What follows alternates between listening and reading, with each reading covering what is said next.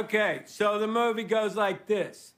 The biggest drug cartels in the world get together and buy up all the media and all the politicians and force all the people in the world to stay locked in their homes, and people can only come out if they take the cartel's drugs and keep taking them over and over.